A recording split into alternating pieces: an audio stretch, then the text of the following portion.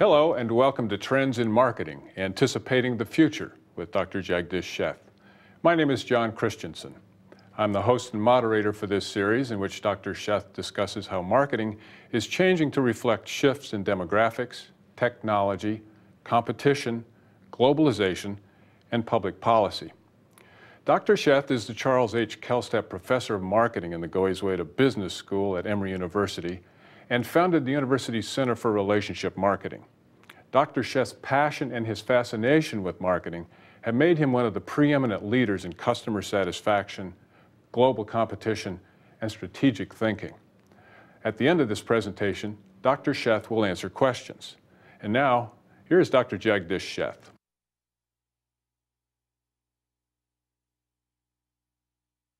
Thank you, John, for that very nice introduction. I'm very glad to be here. Today's topic in my presentation has to do with trends in marketing, anticipating the future. Before I talk about the presentation, let me also mention that I have a very informal, highly conversational style. Please call me Jag, like in Jaguar. And ever since that association, I've been dreaming of owning a Jaguar with a license plate, Jag's Jag. Actually, the dream became a reality 5 years ago when I turned 60. I'm 65 now. And I always talk about Jag and Jaguar. I have 2 grown-up children. Both are in Atlanta. And they surprised me. I don't count my birthdays. It was Saturday morning. I went out, got my newspaper, turned around, and saw a beautiful Jaguar, top of the line, in the driveway with a handwritten license plate, Jag's Jag. Unfortunately, it was a rent-a-car. I still don't have a Jaguar, okay? I do this routine so you get used to my southern accent. Do you detect that southern accent? That's really what I talk about primarily, so that people get used to my southern accent. Trends in marketing, anticipating the future is very, very important, primarily because most marketing successes are by accident. I've been absolutely amazed as to how many marketing successes have been strictly by accident, being at the right time at the right place. I'll give you some quick examples. When the cell phone industry was created in mid-80s, it was a World War II technology, military technology. Bell Labs had created that one. Government allowed them to commercialize. And I was working at that time, and we had outside consultants who made a forecast that by the year 2000, there will be less than 800,000 or 900,000 subscribers in the US. We missed that forecast slightly.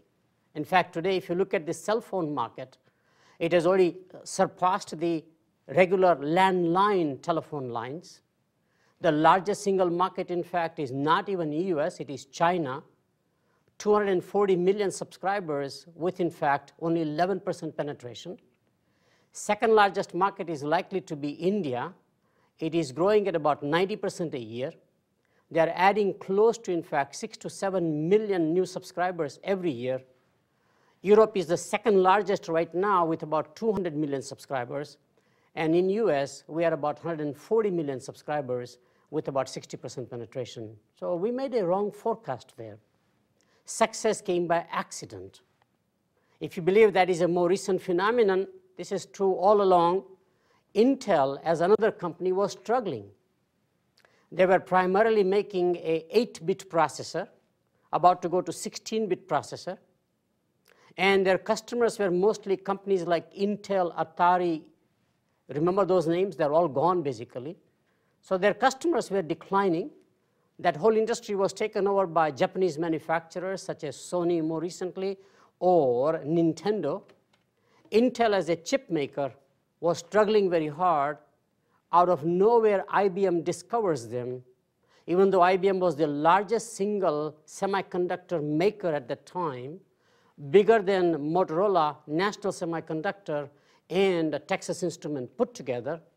But IBM competency was primarily for mainframe computing, not at the PC level. And therefore, this 8-bit processor going to 16-bit processor, then 32, now 64, rest is the history. Intel out of nowhere became the single largest chip maker in the world. I find not only most marketing successes are by accident, but surprisingly more than half of those successes are despite marketing plans. In other words, if the company had followed the marketing plans in terms of executing their marketing programs, either the product would have died or it would not have succeeded to the same level. The best story I can talk about that one is a Ford Mustang. I don't know whether you know, but Ford Mustang is actually one of the longest surviving models in the world. It recently surpassed Model T, which was also a Ford Motor Company, started in 1908 and continued forever. And of course, more recently, Volkswagen Bug just sold more units before they're going to close down that line compared to Ford Mustang. So Mustang was an extraordinarily highly successful new product introduction. But the company's original plans were targeted toward young adults. The definition of young adults would be 16 or 17 to about 21 years old. They done a complete research that they needed a car that they were identified with. Marketing plans were excellent. They decided to create a word-of-mouth communication by giving out the Mustang car, driven in fact freely by college co-eds and flight attendants. You notice the car one way or the other. And in fact, before the car was even rolled out in 1964, all of the studies clearly showed that in the target market, more than 90% of the young adults knew there was a new car coming out by name Mustang and also by the corporate name Ford as a motor company, by and large. Everything was just right, except they forgot one little detail. More than 93% of the targeted audience never bought a new car. It was absolutely the best car designed. They had to build a whole new assembly plant. It looked like a sports car, a two-door, long hood, short deck by and large, and emulated very much like, let's call it a Corvette in America, or a Porsche or something like that. Very unusual for its time. Car was priced very right, only $2,500, which was relatively inexpensive for its time, let's say to an average price of about $3,500 or $4,000 for a typical Chevrolet Impala, which was the largest selling big automobile. Interestingly, Ford also was doing all the market research after the big failure of Edsel that identified a number of dealers out there who will go out and measure the demographic profile of the customer who bought new cars, maybe about 1,000 dealers or so. They're getting results from the dealers saying that the person who is buying Ford Mustang is not the young adult, but his dad or her dad. People in their 40s were buying this car, not the young adults. Fortunately, Ford decided to look into the research, change the whole game around, and began to target the car toward the more mature, older, what we call the baby boomer today, in fact, as the individual. Change the whole media plans, change the campaign primarily. In fact, I've even seen commercials in magazines like Time, Business Week, which are all sort of the white-collar professional business magazines, where the comment would be more like the old saying we had, remember, like father, like son. This is a reverse thing, like son, like father, where they will show you, in fact, to say, look, think about what your son is able to do today in terms of dating, in terms of, outside excitement by and large. You can vicariously live that life today, in fact, by having a Mustang. First-year sales would have been otherwise less than $85,000 on a 3-year plan, which is what the automobile does. The break-even point was about $220,000 per year for 3 years, and the car actually sold more than 400,000 models, in fact, more than 400,000 cars first year out essentially, and became a success. In fact, today, there might be even a cult behavior toward those original Mustang owners, just like we have a cult behavior to our Harley-Davidson, for example, or even a Volkswagen Bug. Interestingly, if the company had followed the plan, they would have never done very well. I can go on giving you other stories, but let me add just one more around here, which is my favorite. I worked on this, actually. It's a aftershave lotion called Hai Karate. High karate, most of the young people will not even know this name. Again, a 60s phenomenon, is a success by accident and despite marketing plans. High karate was introduced by Pfizer in their over-the-counter OTC drug business. It was targeted at a given price point. While we do a lot of demographic and psychographic research in aftershave lotion and let's say, cologne market, surprisingly, most demographics just don't work anymore. By the way, the largest single buyer of aftershave lotion is not the man, but the woman. And in fact, they buy aftershave lotion in a traditional grocery store or at best, in fact, a drugstore. You cannot really look at the demographics and decide this is the segment I will target or this is another segment I will target. Only way you can segment the market in aftershave lotion is by price. You have a price point called 99 cents or below, brand names like Aqua Velva. Remember Aqua Velva? Mermaid theme in those days. Or in fact, a brand name called Menon, bracer, skin bracer. Those brands dominated. They are really high volume, low price brands, and you can get it in a supermarket shelf primarily, maybe drugstores. The next category is about brands that begin at $1.50 in those days till about $5. And the dominant brand there was Brute. No, I'm sorry, it was Old Spice. Aftershave lotion called High Karate was introduced at that price point. Surprisingly, Old Spice was not advertising. Timing was accidentally right. Certainly, High Karate took a huge share of that segment, price segment. Then there's another price point at $5 that goes $5 to $10, and the biggest brand then would be Brute. But there'll be brands like Jade East, for example, British Sterling. There are a bunch of brands in that category. Brute dominates, which is sort of what we call the premium. And then, of course, there's a whole segment that buys more, in fact, boutique perfumery brands, such as Chanel for men, kind of a thing, beginning at $40, $45. High Karate succeeded enormously. Now, what we do in marketing is also very fascinating. When a product succeeds, everybody takes credit. Ad agency thought they did a great job about having this very sexy commercial, which was very racy for its time. Karate chops, this young man, all women are chasing. That was sort of unusual for its time. The brand manager thought the branding was very right. The packaging people thought they had good packaging. The fragrance people thought they did a great job of having the right fragrance, etc. By the way, I have tested the product. It is not that great. I have a whole bunch of boxes of these products. I used to do a lot of research with my MBA students at Columbia University using that particular brand as to why it failed. In fact, I like to do post-mortems. Why a given product failed miserably.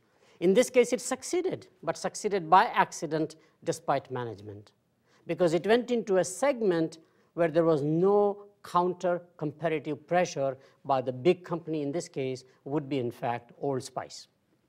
By the way, Old Spice came back eventually with a sailor theme, counterbalancing High Karate. But once you succeed in this sort of the packaging goods industry, especially cosmetics and perfumes, the notion is that if a customer is willing to buy this product, maybe we can migrate the customer, it's called cannibalization, by offering another brand name at higher price points where margins will be much greater.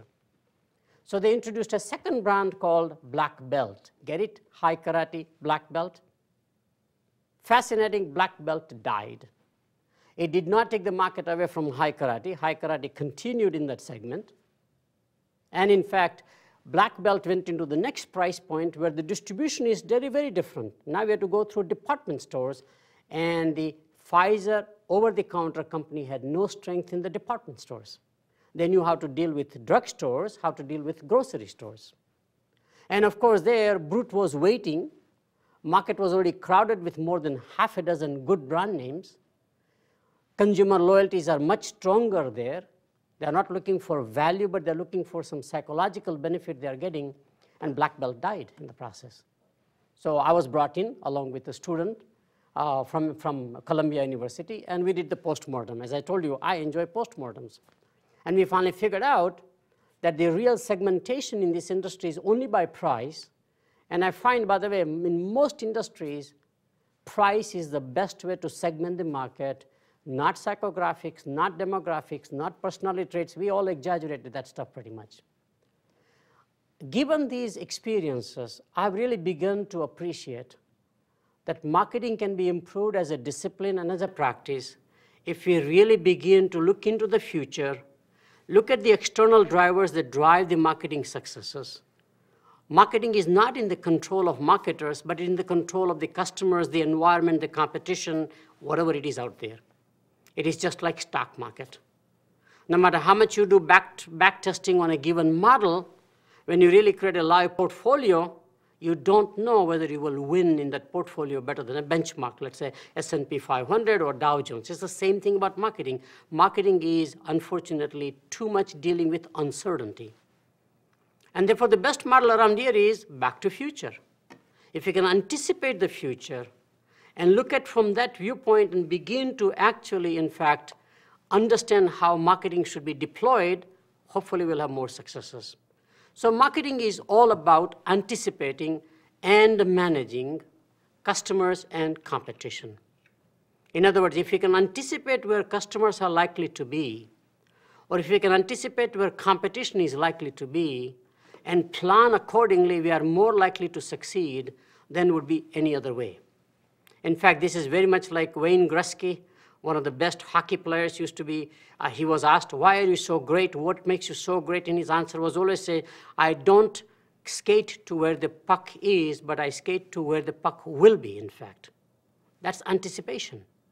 And hence, you always scored much better than anybody else on the hockey field, ice hockey field, for example.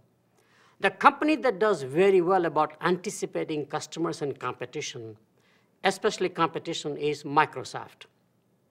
Microsoft is, on the one hand, a highly opportunistic company. Excellent company, strong cash flow, deep pockets, excellent R&D department, but they are probably the best fast followers. For example, they realized that the world will go toward PC architecture, personal computers, as opposed to mainframe computers, and jumped into that one and had a great relationship with Intel and Microsoft together, what's called Wintel, made a huge success out of Windows, and any other operating as well as application software that have come out, they've really dominated the market. Now they're watching, of course, the evolution of the internet. When Netscape came out as the first internet browsing company, they jumped into that one, and today, again, Microsoft dominates that business. They have also understood that any access is very important, so they have jumped into the PlayStation 2 type models, such as Sony's PlayStation 2, Nintendo, and have come out with the Xbox. They do the same thing, in fact, with regard to the cell phones. They are trying to create a de facto standard against, let's say, Nokia or Qualcomm. They have done the same thing with set-top boxes on cable television. And in fact, more recently, they have basically announced an alternate standard to take the standard away from PALM, which is the architecture for PDA, because that, again, is an information access device. They are in the business of controlling or offering benefit to the customers at that access point. Make it easier as much as possible, make it as affordable as possible, and make it as accessible as possible. So Microsoft seems to be always anticipating where competition and customers are going to go and plan out their whole marketing plans accordingly. It is one of the better companies that I have seen in terms of fast following trend, whether it's a customer trend, such as, for example, most of the business customers are really going less and less toward the legacy systems, proprietary systems, let's say by IBM or by IBM competition, and more toward the internet architecture. So they want to play in the internet game in the enterprise market, and they're doing a great job. Another company that seems to be doing very well about anticipating customers and competition is Cisco.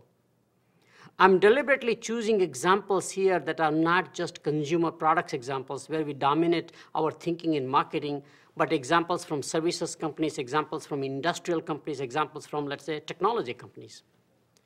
Cisco, again, anticipated that the enterprise customers are likely to be more and more blessing the internet architecture. Prior to them, you had large companies like Lucent, Nortel, Alcatel, Siemens. These are very large companies continuing their journey with the traditional models, or IBM on the other side the same way. Honeywell, IBM, those are the legacy companies in mainframe computing, and Lucent, Nortel would be in the central office or switching area by and large. Cisco decided that the enterprise customers will always want an architecture that is cheaper, and they came out with this whole routing mechanism, and they've been very successful at that game. In fact, Cisco's revenues continue to increase in the process. Next area I want to talk about is right positioning and targeting. In other words, if a company anticipates the future like Wayne Gretzky and really positions for that future properly and targets its markets very well, it is likely to do better than simply playing Las Vegas game. In other words, take your chance. The companies that seem to do very well in terms of positioning, targeting, are companies like Marlboro cigarettes in their younger days, or Perrier water. Marlboro cigarettes is a very fascinating case history. We can learn quite a lot from these old case histories in many ways because they're repeated again and again in newer industries, in newer marketplaces. Marlboro cigarettes was first filter cigarette. Therefore, it was primarily patronized by women who had just started to smoke. Competition was by companies like Lucky Strike, Pall Mall, Camel cigarettes, very harsh because they were non-filter cigarettes. Women were able to smoke Marlboro, but the company decided that women as a target segment is not going to create a large revenue volume for them. Women will be casual smokers at best, not heavy smokers. And they decided the whole thing repositioned by, in fact, creating the Marlboro cowboy country. Out of that one, surprisingly, the company began to now identify the cigarette with the macho appeal, the male market, and became #1 brand. In fact, I've seen commercials of Marlboro cowboy theme from about 30 countries in the world. And it's absolutely fascinating where you see a Mexican cowboy, an Italian cowboy, along with an American cowboy. It's just fantastic, in fact, commercials they've produced. And of course, the ad agency that made those commercials has been given a lot of recognition for, like the Clio Awards, for example. They won in those younger days, by and large. Marlboro, even today, is #1 cigarette brand in the world. While the whole cigarette industry is declining by and large because we are becoming less and less smoking society by and large, Marlboro still has a strong, powerful positioning, which they did very, very well, appealing to this underlying conquering nature by hand, the macho appeal, and that seems to be universal worldwide, surprisingly. Despite all of our research about cross-cultural differences, it begins to rise above that. Perrier Water is another great company. Again, they decided that here is a product that is available free. You can get water from the water tap. You can get water from the well, for example. But Perrier decided that there was a trend emerging that some educated people are less likely to drink as much. Excessive drinking was considered a taboo, just like smoking we have as a taboo now. Decided there was a market primarily to target Perrier, which is a sort of a bubbly water, essentially, put it in a bottle, and make it into an adult cocktail drink. People who are teetotalers and don't want to actually drink any liquor, wine, or beer, this was an alternative. And it became a success in the process.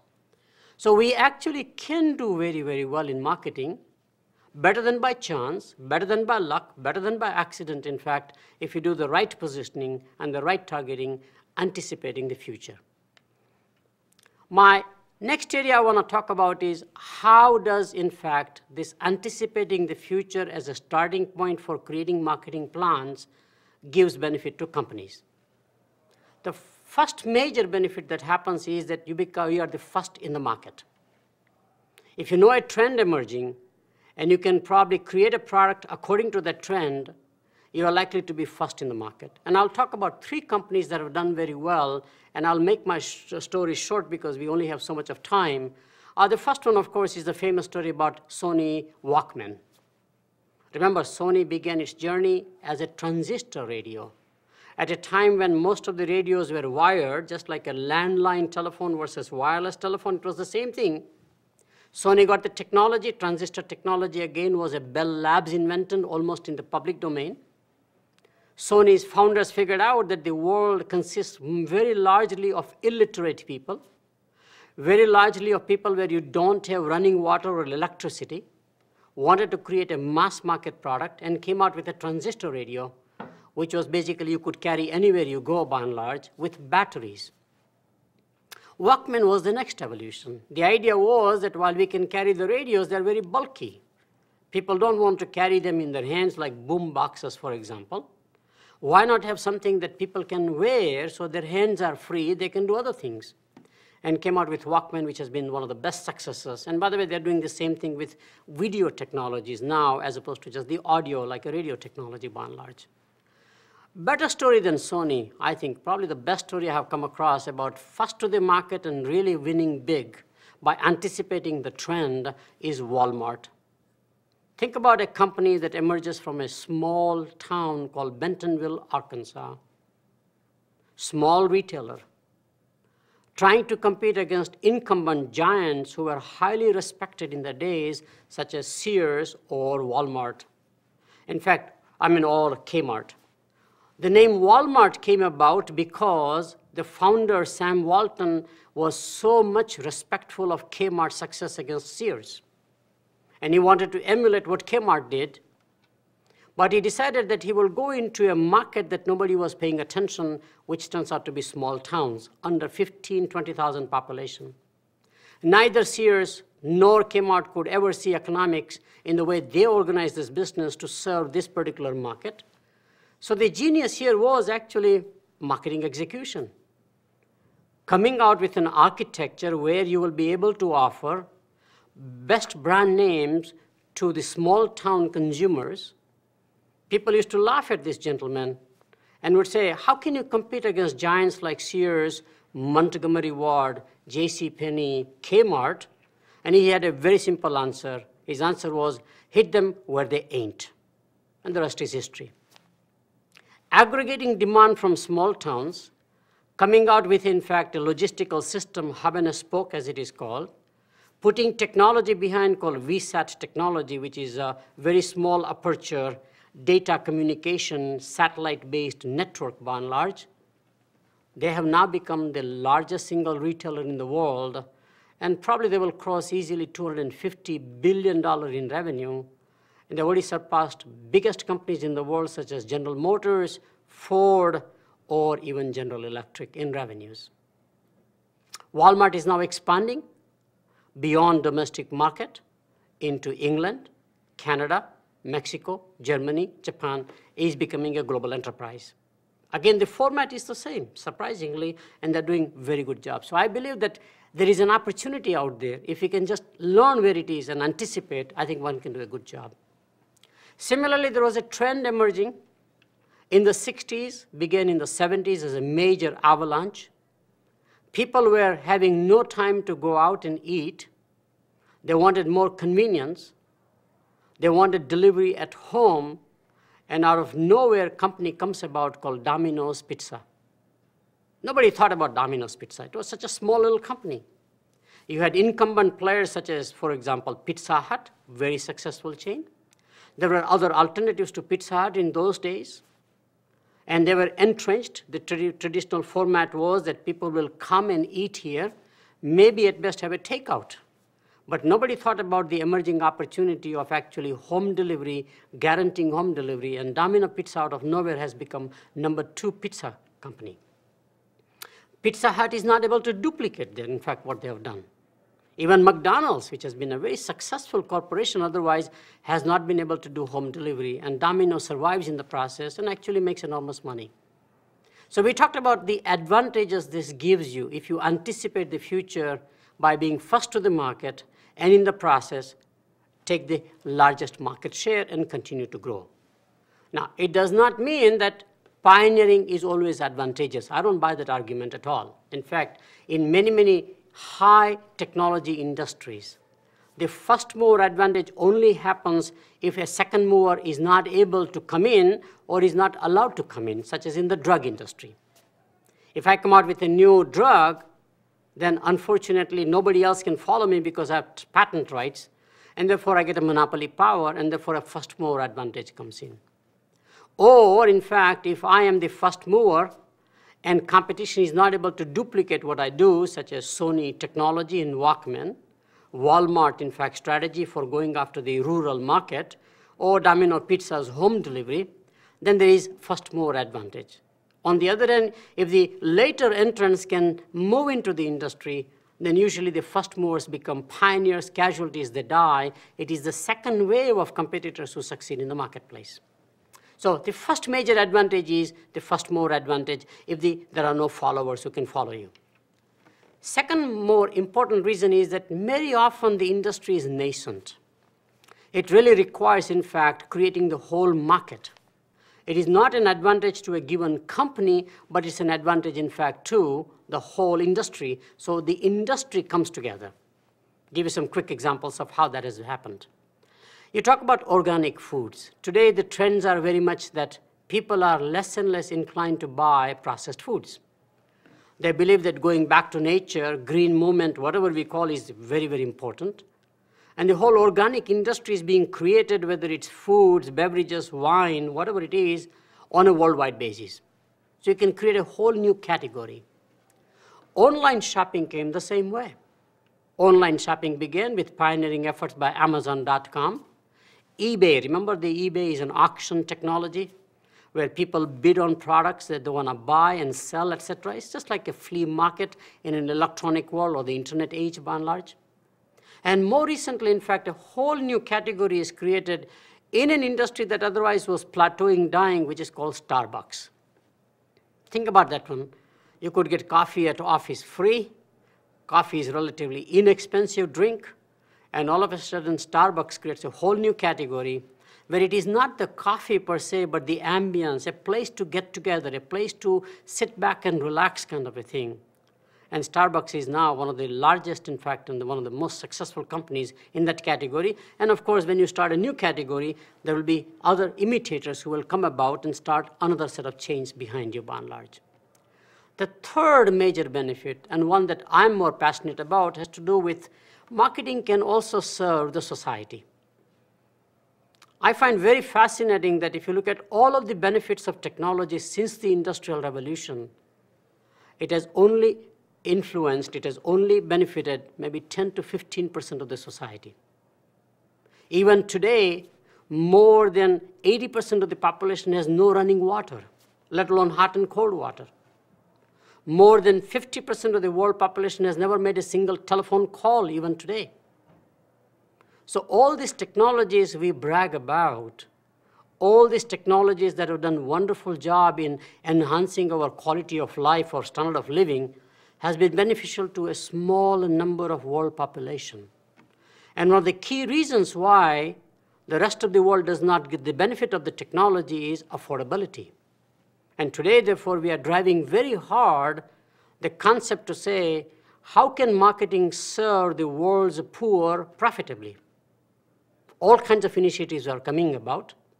It is not offering the technologies in advanced countries created at very high prices in a trickle-down fashion to the emerging markets like China, India, Brazil, Indonesia, for example, but really creating innovation that is itself a low-cost and still profitable innovation. I find fascinating that most of these successful ventures in those emerging nations are from NGOs, non-profit organizations, non-government organizations. They have done a far better job. For example, stories about microcredit, where you give credits to illiterate women or illiterate people in general to make them entrepreneurs in small towns and villages in India or in Brazil or in China, are just fascinating stories, and those are all profitable businesses. So we are learning how to do that very well. I think mainstream marketing has to really understand, just like Walmart did, that the real large markets may not be in the metro areas with well-educated people, what we call the upper socioeconomic classes, but the real market opportunities where marketing can make money and serve the society is in fact in those rural markets, mass markets, illiterate markets, unaffordable markets, and we can still organize, innovate, and make money. And by the way, there are some fantastic stories in that area that I can talk about, but I don't have the time to talk about right now. I have seen this thing happen where in smallest villages in India, for example, companies will be selling tea. There'll be something like 500 agents going on a bicycle, walking on, just by barefoot, in fact, carrying a bag of tea because tea is a daily consumption for everybody in India. Okay? Fascinating. I've seen the same thing with other product categories. So it's possible. Same thing is happening with another area called biogenetics. And again, in this area, I find, again, very appropriately that all pharmaceutical companies have invested in biotech companies. Governments are getting involved in terms of biogenetics after the DNA architecture we discovered. And the potential of that one to serve the society and to make money is absolutely mind-boggling. It is one of those industries which will have as big an impact going forward as computing industry had, let's say, since the 60s by and large in this country. So I do believe, in fact, that trends in marketing should be understood by anticipating the future. Future, in fact, is where the excitement is. And how do we anticipate the future? I find that there are 5 different areas which are all external that we can analyze and understand each one of them in some in-depth manner. Today we are going to talk primarily about demographic trends. Then we are going to follow that one up with technology trends. Then we are going to talk about, in fact, trends in globalization. We will also talk about trends that are happening in competition and trends in public policy where government comes in and requires certain things to be done, and how can we manage that. So let me just quickly summarize the last chart I have here. It primarily talks about, for example, marketing opportunities and challenges are created by several external trends. And we will focus on these 5 trends as we go forward into this journey. I hope you have enjoyed so far, and we will start, of course, very quickly getting into the demographic trends and how they're going to impact the marketing of tomorrow, by and large. Thank you very much. One of the most fascinating demographics is aging of the population. In fact, all advanced countries with affluence are aging. America actually is not the oldest nation. The oldest nation from an aging viewpoint is Sweden. In fact, they've reached a point of no return, which means Swedish women cannot produce enough children to reproduce themselves, which means the only way out for them from a population decline is to invite the neighbors. But please don't invite Russians. They have forgotten the art of producing children also. It's creating a lot of social issues because if you invite people from high population production countries, let's say emerging nations, how do they assimilate? Interesting debate. More fascinating is not Sweden, but actually Japan. Japan is already the 2nd oldest nation in the world. It is already 120 million in population. Sweden is a tiny little country from a population viewpoint. And more importantly, Japan has the highest life expectancy in the world, which means if you're born in Japan today, you will live longer than any other place. Talk about double jeopardy there, right? By the way, have you heard of a smart toilet? We talk about dumb toilets as we know here, American Standard, our brands. In Japan, there's a brand name called Toto, T-O-T-O. Smart toilet, they have deployed millions of those units, probably funded by the government. So I raised the question, what does it do? And the answer was, it does everything, you just sit there. It'll wash you, dry you, clean you, but it'll also take your blood pressure and heart rate. Now it gets more interesting. So I raised the question, why are they doing this stuff? It's called, by the way, telemedicine also. 200 different manufacturers are involved in creating this new architecture. And Japan, it has become a necessity because as population ages, most people don't drop dead when they age. They go through chronic diseases such as hypertension, diabetes, arthritis, etc. So they need a daily monitoring. And there are just not enough doctors and nurses to come and do the monitoring at home every day. So what they do is very interesting. Simply when they go to the bathroom in the morning, they get all the vital signs to see if the human being at home is doing very well. And the reason is that unlike in America, Japanese don't age in nursing homes or in retirement communities, they age at home. Japanese children take care, in fact, of their parents. So aging at home requires this home technology, and that's why it's called the Smart Toilet Project. Just like what they did with VCRs and DVDs, they're going to use the domestic market as a test base, perfect the technology, and market to the rest of the world because aging population is a common problem among all advanced countries. Why does a nation age? Obviously, it ages for two reasons. One, either you have a lower birth rate, or in fact, you have very high life expectancy. The birth rate was the old driver. All of last century, birth rate was the driver. It took its own toll. For example, we are only producing about 1.6 to maybe 1.7 children per woman today in America. Guess how many children we produced in early 1900s, about 100 years ago? It was 7 children per woman. Why so many children at that time and so few now?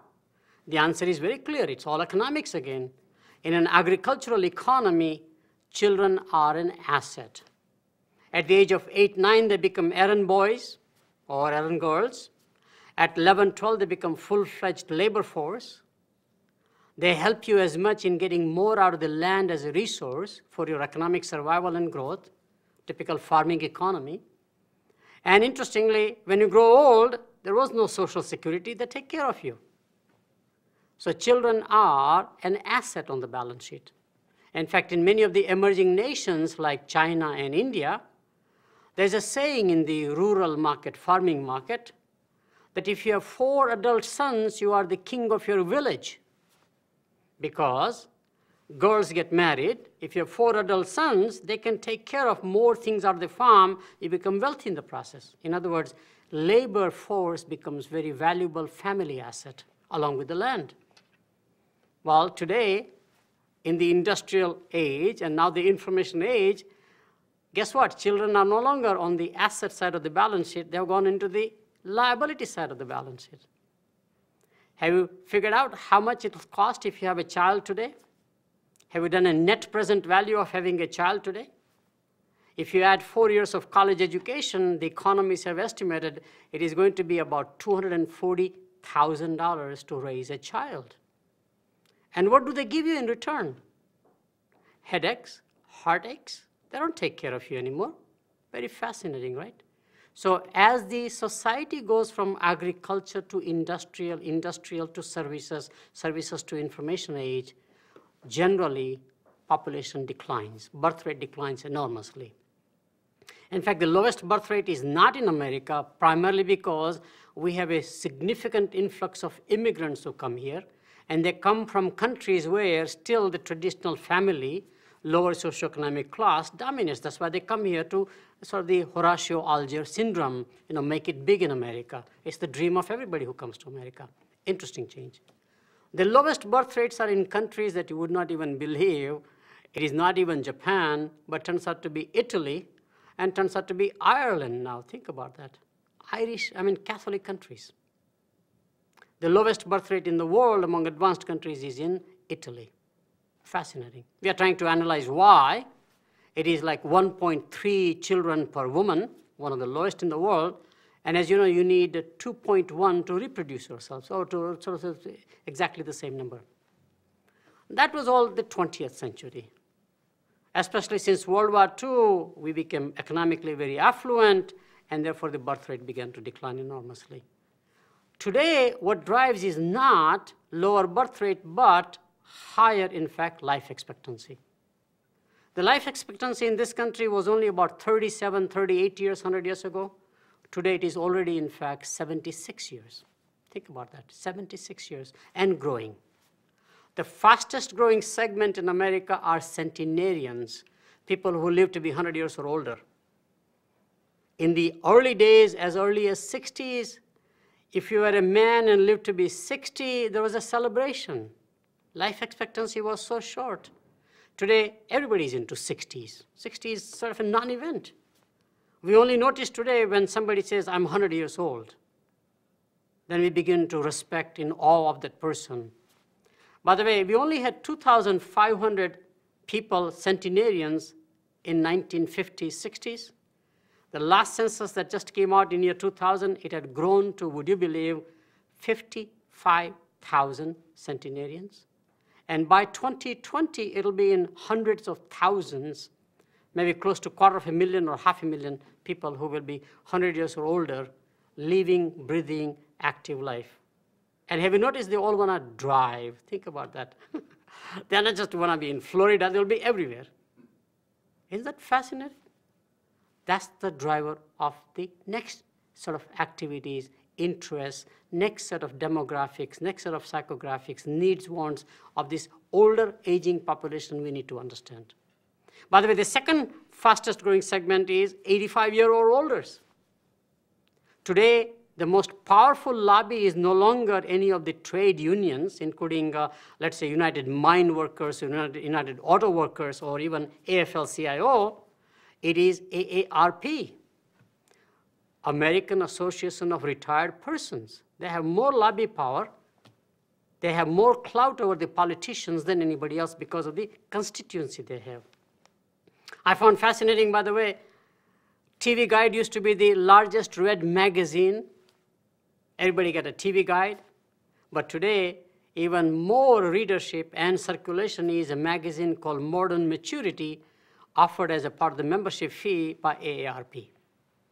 Totally different world again. Isn't it fascinating? That's what we have to understand, where this older population is going to grow. One more point about the older older population is that it is older and affluent. As I mentioned earlier, the silent majority, where the bulk of these people are, which are aging more, the baby boomers are getting into silent majority into pre-war kind of a category. These people are the wealthiest in the nation. They have more wealth as well as more income, surprisingly more passive income coming from retirement income, which is bigger than most people's basic salaries in this country now. So these people are not poor. We should never ever connect to say, because somebody is older, they will need Social Security. Somebody is older, they will need all the assistance, public assistance. Somebody is older, therefore they will need subsidies in, for example, healthcare. That's the old model of the industrial age. These people are wealthy and they know how to spend. In fact, if you look at the demographics of this country, the target market by all media and marketers used to be 18 to 34-year-old households. That was in the 60s. I remember all of the demographic shifts. Well, then we began to say, well, that's not the case. Next target market is 34 to 50. Today, the real target market for buying and shopping is 35 to 50 years old, and eventually will be from 50 to 65 years old. What happens with aging, therefore, we need to understand, and how they create market opportunity. So here are the fundamental things that creates market opportunities. One of the biggest things we worry about as we grow older is our health. So health consciousness and health conservation becomes, and health concerns becomes the largest single opportunity. I'll give you some size of this market. By the way, in 1980, healthcare was only 9.5% of the GDP in America. By 1990, it grew to 12.5%. By year 2000, it is more than 15%. And at that rate, if you look at the total amount of GDP in trillions, healthcare alone is about $1.7 trillion industry. 1.7 trillion is a lot of market. By the way, not only that, but 45% of all of the healthcare is spent in saving last 1 year of life. An additional 15% is spent in saving the first year of life, the baby that is born premature, for example, making sure that she or he survives.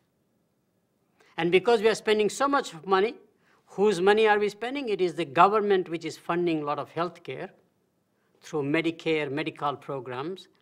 Corporations are spending. In fact, corporations are now worrying about the pension liability they are carrying for providing healthcare benefits after retirement to people. And they're all capitating or controlling those expenses. So today, if you are terminally ill, the government says, I don't want you to die in a nursing home or in a hospital, because per daily cost may be at least $4,000 or $5,000. So they send you home. Now you come home, terminally ill, and you are a burden on your own family. Those grown-up children who both are working, they have their own stress, they have their own problems. So guess what you do? You discover Dr. Kevorkian. Have you heard about Dr. Kevorkian? By the way, Dr. Kevorkian basically was the first physician to say people should have the right to die gracefully on their own, which changes our basic value system now. I'm told there are more than a dozen states now who are now having rules, regulations about euthanasia, taking your own life gracefully. That is nothing unusual in the rest of the world. In Asia, in many countries, taking your own life gracefully, peacefully, has been considered a noble act. So are we going to blur our values in the process? We don't know, interestingly. I do believe that just like divorce was a taboo 100 years ago, it was unthinkable, and we made divorce more and more acceptable today with the presumption that the first-time marriages, at least 50% will go in divorce. It's like an accepted thing. We are going to have the same thing about euthanasia. That is a new value system that's coming in. That's a new concern of the society, by and large. And by the way, when you break down that $1.7 trillion of the economy, which is healthcare oriented, significant part has to do with services, home services, for example. So we need to understand that thing. So here are the kinds of things that we are figuring out in the health area, pretty much. And that has to do, for example, if you look at the healthcare area, the key things are around here. I'm going to look into my own notes around here. People are now worrying about foods and beverages. Is the food I'm eating healthy or not healthy? Interesting, right? We have all this uproar against fast foods in the process. We are constantly worrying about what we eat. By the way, I find one of the best indicators for all trends is really look at the most popular nonfiction books. I watch those. Have you seen for the last, I don't know how many years, any book on diet, vitamins, prescription drugs is the hottest area? Magazines like Consumer Reports have started now newsletters on your health kind of stuff. That's a new market. People are very curious. People go on the websites. Of course, the first site most people use is for pornography. Guess what's the second site? It has to do with health information. And the forecast is that the health information will surpass people's interest in pornography. Very radical shift. So it's not just health care, but health consciousness, certainly creating anxiety about the foods that we eat, the beverages that we drink. Is coffee safe anymore? Is Coca-Cola safe anymore? Kind of a notion. And people are switching their consumption to newer categories. For example, the fastest growing market in America is bottled water. Not because our tap water is bad, municipal water is bad, but we believe that bottled water actually purifies some of the chemicals, and it is good for us. Second major area that is as an opportunity is, have you seen all of the direct-to-consumer prescription drug advertising? In fact, if you watch the national news, prime time, whether it's CBS, ABC, NBC, mark my words, 40 to 50% of all the commercials are now prescription drug commercials. All of a sudden, pharmaceuticals are now appealing to the consumers, which was unthinkable. They were called ethical drug manufacturers. They were not supposed to advertise at all. It is the doctor who will be the key opinion maker, the key decision maker. You as a patient probably would not have anything to do with which drug will you use. But today, the power is with the patient, and today patient with all that information through advertising or through websites are going to the doctor insisting, I want that particular drug. Mind change there again, right? That's very fascinating. And by the way, it's so interesting. I just watched a typical news program a couple of days ago, and I found fascinating. Now, plastic surgery is not only popular, but people now have surgery shows where people come and brag about, just like you have the fashion shows. Isn't that interesting? The interview with the plastic surgeon was more interesting to me. He made two comments. He said, first of all, we never marketed ourselves before. We were worrying about creating this hype about surgery, plastic surgery. Today, he believes that marketing is absolutely critical. But he made a second comment, which is equally important in any marketing. He says, you know, people are running away with these wild expectations that one plastic surgery will completely make them perfect human beings.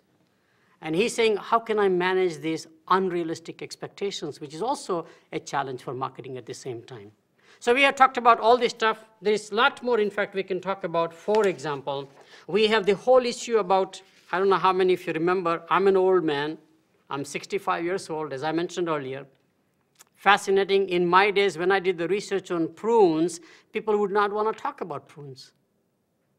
In fact, we used to do motivation research, which says if you ask people, they will never reveal their real intentions. So you do it indirect approach, projective techniques, focus group interviews, and people would avoid prunes. And indirectly, why people would avoid? Because it reminded them with the wrinkles, the old age. There used to be a famous commercial which says, today the wrinkles, tomorrow the pits, trying to promote prunes. Raisins have gone through the same thing. Have you seen those dancing raisin commercials trying to create value, a functionally very good product, but people socially don't accept it anymore? Today, it is totally different. Prunes are in. Raisins are in, publicly. People want to visibly consume them as if it's the right thing to do. In fact, prune industry has relabeled the product as dried plums to disconnect with any connotations people may have. One of the fastest growing markets, of course, is laxatives in the process, not the chemically based, but more and more natural. For example, there is an ingredient called isabgol. One place in the world really produces, which is India. One particular geography, like one state, and within a state, one county produces 80% of the world supply. And if you get your Metamucil, for example, it is that ingredient. And it's becoming more and more acceptable by and large. That is where the world is going. And the last area I wanted to talk about has to do, in fact, with very clearly this older population don't want to be dependent on anybody. So it is no longer nursing homes. It is no longer even assisted living. It is independent living. They want to be independent at the same time. So we see how can we participate in this new market called independent living, where they want to be independent at the same time. So that's clearly one trend, health consciousness. Second major consequence of aging population is wealth preservation. As I mentioned earlier, the older population is also wealthy population. Even today, a typical factory worker older, after 20, 25 years of work he has done or she has done, typically it's a male, in a typical, let's say, automobile factory, steel factory, probably has a net worth of about $250,000. Most of that is not liquid assets. What they have is a pension plan money, home equity. Have you seen the home equity market grow in the process? And they have a lot of life insurance in the old days, like a whole life policy, universal life policy, which has some surrender value. That's a lot of money per individual. In fact, the same family at one time would have only survival of 4 months because paycheck to paycheck, they would have enough savings. But today, with $240,000 of hidden wealth or illiquid wealth, they can survive almost, in fact, 10 years or 8 years or some such thing. Financial institutions are learning how to leverage that equity market that they have, which means leverage their balance sheet, as I call it. Very large thing. By the way, everybody is into will and trust, therefore. We thought wills and trusts were only for the wealthy individuals who did not know how to pass on their wealth to their children, and they needed expert advice. Today, every ordinary citizen in America has to have a will and a trust, which means wills and trusts have become from specialty niche market to mainstream market. Interesting area, right? More importantly, in fact, is the whole area that has to do with planned giving. More and more, these wealthy individuals, the silent majority that I talked about, don't want to give the wealth right now. In fact, they really don't trust the baby boomers they produced, because they believe baby boomers are such hedonistic class of people. If I give them any money, they're going to immediately buy a Beamer and spend all the money, right? Remember, the silent majority has experienced a Great Depression and 2 wars, at least World War II. They know how bad it can get. So they're very cautious parting with money. They also don't want to depend on their children to take care of them, so they also say, I have to take care of myself. They know they're going to live longer and longer. So they control their wealth. They want to pass on the wealth after they die. It's called planned giving. In fact, every major charitable organization, whether it's a church or a university, has learned how to get gift giving more planned giving major activity. These are just the tips of the iceberg. I'm just telling you why it is so important to understand this particular area. And by the way, I find very fascinating, for the first time, the mortgage industry is learning how to do reverse mortgage, which means house is already paid up. So now what you do is that you buy the house from the family.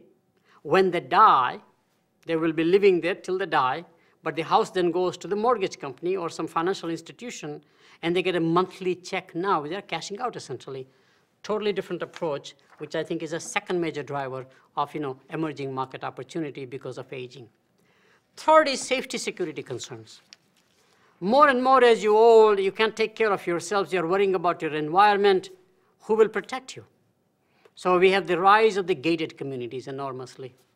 And if you look at those gated communities, especially in California, in Florida, most of them are very wealthy retirees. Fascinating in the change that's taking place, right? I also find surprisingly, and this is absolutely a surprise to me, I did analysis on gun registration, which means legally possession guns. While the same aging of the population is motivating us to smoke less and less and less. From a peak of about 40 to 45% of the adult smoking, it is down to about 15, 16%. It will go down even further. As we make smoking a taboo, gun possession is on the rise. In fact, today there are more adults possessing guns than smoking cigarettes. Isn't that fascinating? That's what the change is all about. And the last area that's happening about safety security has to do with all of the protection services. In fact, high net worth people now are having protection services, just like you have it in, let's say, Nigeria, or you have it in Brazil, or you have it in emerging countries. Today, if you are in New York City, high net worth individual, you probably need a shadow bodyguard, in fact, to take care of yourself. Especially in certain industries where physical violence, abduction can take place. We have seen several incidents recently, in fact, how wealthy families are abducted for basically ransom of some sort, by and large. Next area has to do, in fact, with changing recreational preferences. This is my favorite. Think about the following. The fastest growing, by the way, there are 2 kinds of recreations, active and passive. Let's take active recreation. When I'm age 18, contact sports is great.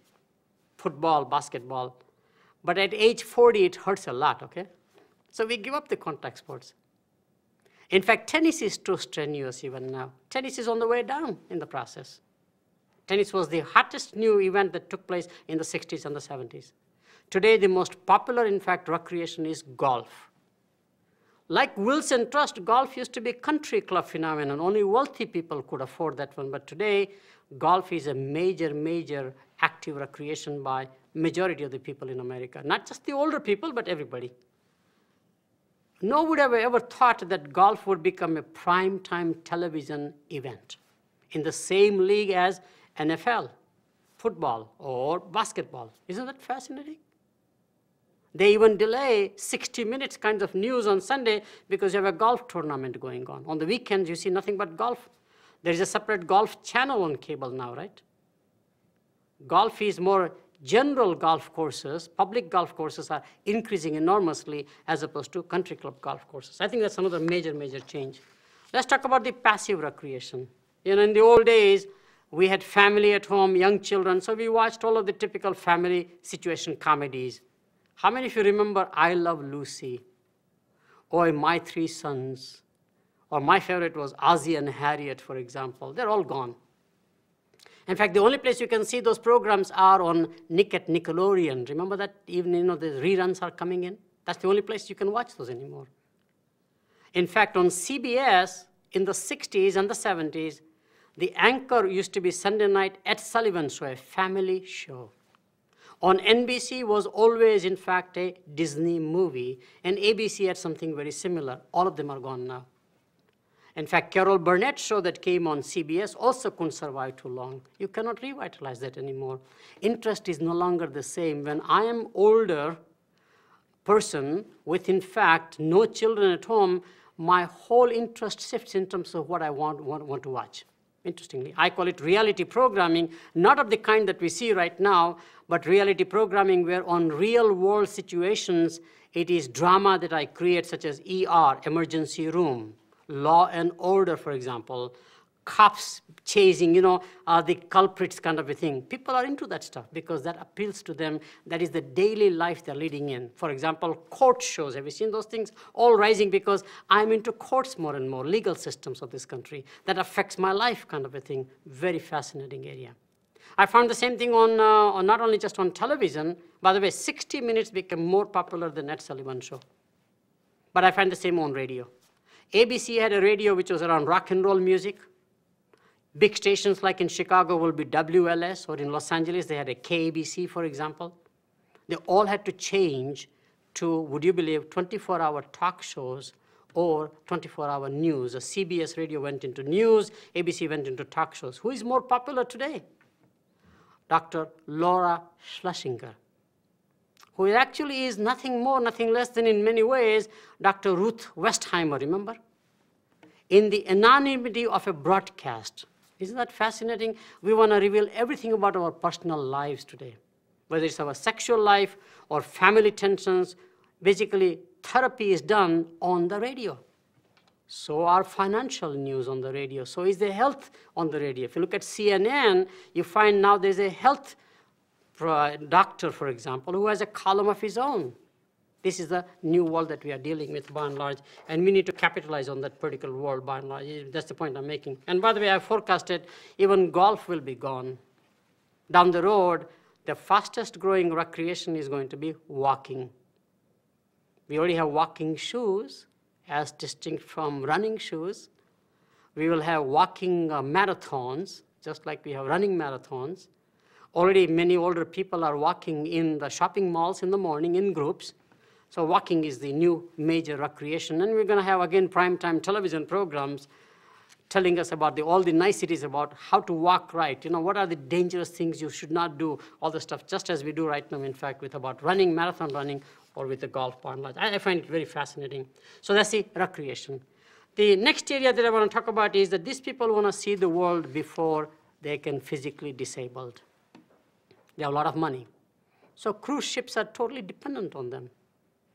In fact, majority of the cruise ships, airlines are catering, especially vacation packages of the airlines they offer. Every major airline has a wholesale company that is like, Delta Vacations or Qantas Vacations, and they put together a package. And today what you see when you travel are a lot of older people, including in wheelchairs, wanting to see the world, whether it's the pyramids, the 7 wonders of the world, or whatever it is. So these people are not just staying at home, but they're totally very active, affluent, older population is coming in. I'm even told that some of the people really have no homes anymore. They're strictly in mobile homes.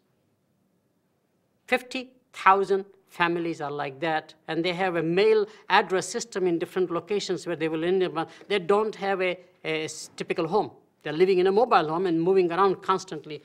That is the life, by and large, Let's talk about the next area, which is another market opportunity that is emerging, which has to do with family bonding. At one time, our definition of a family was a nuclear family, which means I bonded with my kids and my wife as a husband. Today, family bonding is taking through grandchildren. Disney World is capitalizing on this enormously by appealing to grandparents. Most of the will and trust is passing on the wealth to grandchildren, funding grandchildren's education, for example. And you see a very interesting phenomenon, which I will talk about again, but I find all demographics are not linear, but they are circular, which means what began continues for a while, but it turns back again the old way. I now see a trend in America where older parents are living back with their grown-up children and the grandchildren, back to the extended family. Remember the old extended family? Italians were famous in the Western world. It's very true in Asia, for example. That's the kind of an approach. Bringing the parents back so they can give the good values to the grandchildren rather than rely on babysitters or latchkey kid phenomenon, etc., rather than having a maid taking care of them. Very fascinating change we are going through. And the last major opportunity I will talk about is that as we grow older and especially affluent, we begin to go inward searching for ourselves, our identity, who we are. We call it self-actualization. And spirituality is rise. By the way, the fastest growing religion in America today is Buddhism. It is not Islam. It is not Christianity. It is not, in fact, any of the Western religions. It is Buddhism. Because Buddhism is more introspective. It is almost like Hare Rama, Hare Krishna movement that started and then fizzled out. But Buddhism is at the individual level.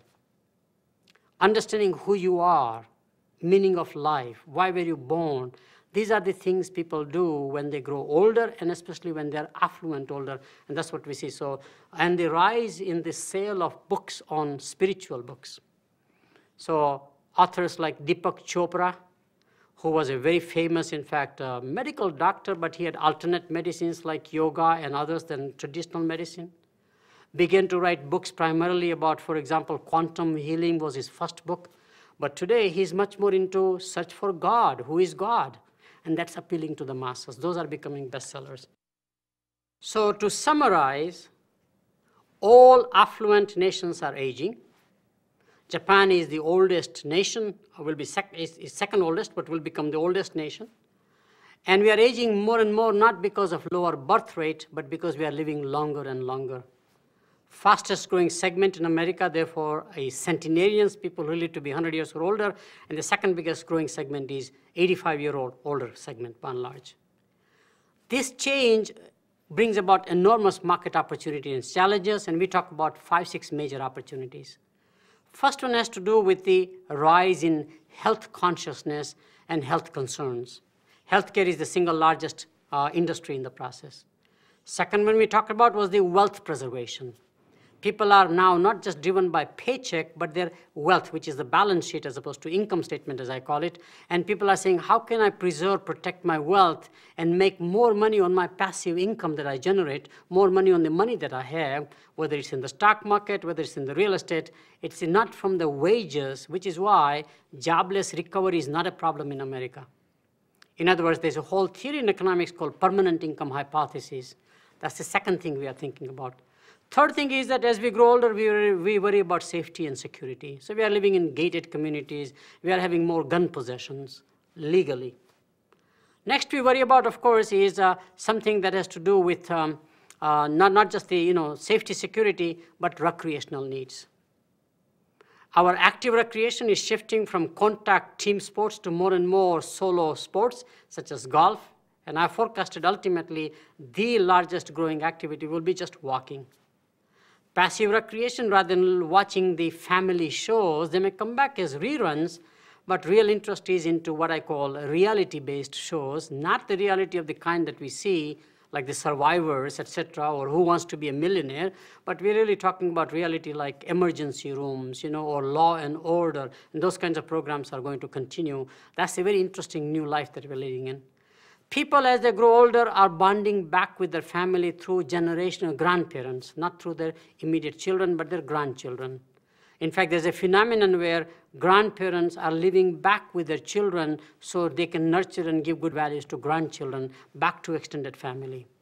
And the last one is that as I grow older and especially affluent, I become much more sort of inward searching for what's the meaning of life, who I am, what we call self-actualization and spirituality. More and more books are being sold that has to do with spiritual meaning of life as we go forward. And the fastest growing religion is Buddhism. We have done one major demographic here, which is aging population. My view is that this itself is a massive change, especially if you look at all advanced countries. It is driving the governments and their policies. It is driving the industry, and it is driving the families the same way. We will then talk about other demographics as we go further into this journey of looking at the impact of demographic trends as they affect marketing. Probably the most important demographic trend that impacts marketing is the emergence of working women in the US marketplace. More and more women are working, and surprisingly, the numbers are staggering. For example, in 1960, only 37% of all adult women between the ages of 18 and 68 were working outside the home. Most of them were part-time, by the way. By 2006, this number is likely to grow to 62%. More importantly, however, the percent of women with young children working outside the family is already 75% and rising. What does this mean? It means that working outside the home will become more and more a necessity for women. This, I think, is such a significant impact. We need to analyze why it is happening and how it is going to create both marketing opportunities and challenges. The reason why more and more women are working outside the family, there is a fundamental shift in our values and attitudes since World War II. I don't think anybody has analyzed the impact of World War II in the family structure. During the World War II, all the men had gone to fight the war in Europe. Women had to manage both factories and home. I think there was a Rosie the Riveteer, for example, was a slogan or an icon, essentially. I think we have to understand the impact because for 4 years, women became both breadwinners and homemakers at the same time. When the GIs came back, we had the baby boom, highest fertility rate, and all the stuff. But I think it brought about a fundamental change in the relationship between men and women, or husbands and wives in the family.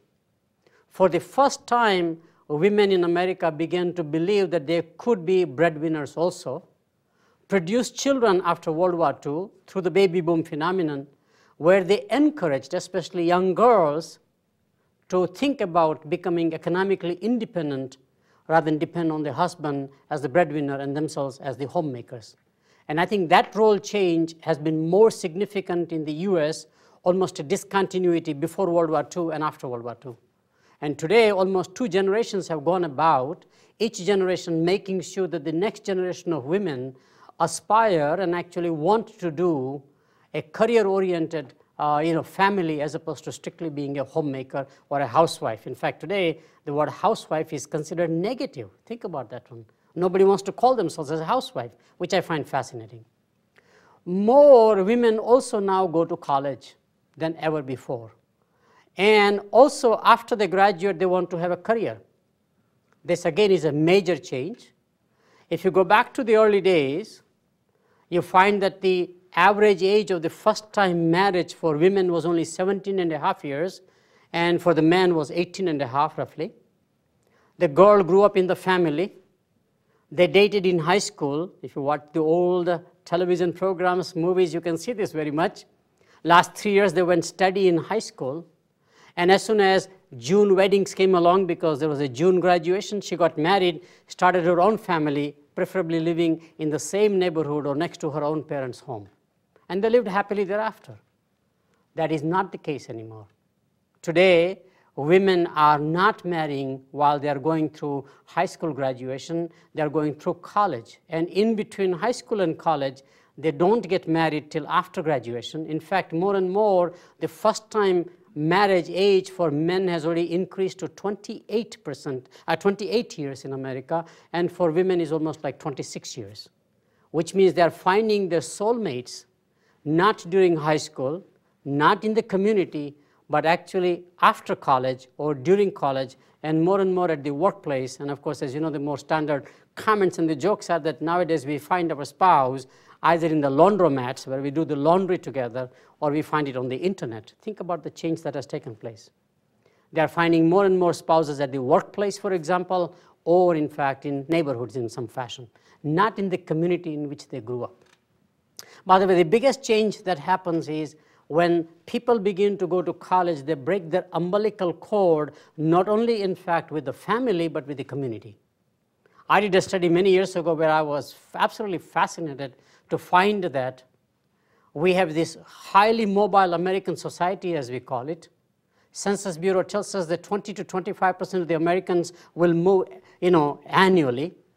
But then you also find the opposite statistics, that 75% of the Americans will never move from the county in which they were born till they will die.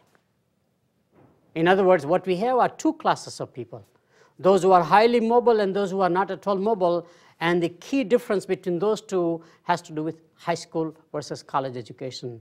Once you go to college, you live away from the family, as far away sometimes as possible, as I find out with several of the students that we teach in our undergraduate and graduate programs, for example.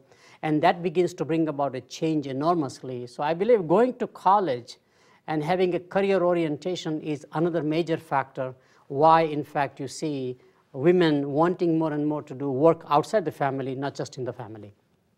I also find that there are more career opportunities for women growing across professions and functions.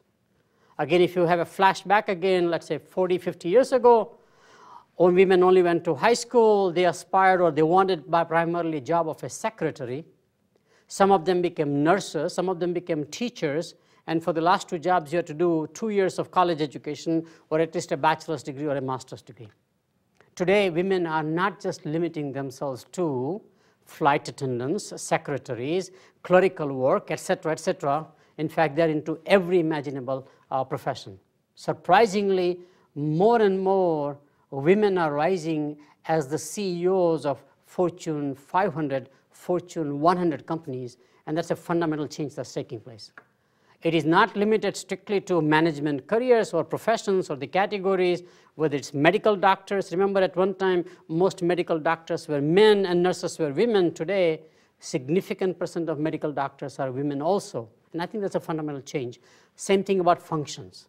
It is not strictly clerical or it is not strictly human resource management, but today women are managing factories. So there's a whole career opportunity that has again encouraged women to go to college and then start having a career as opposed to just family.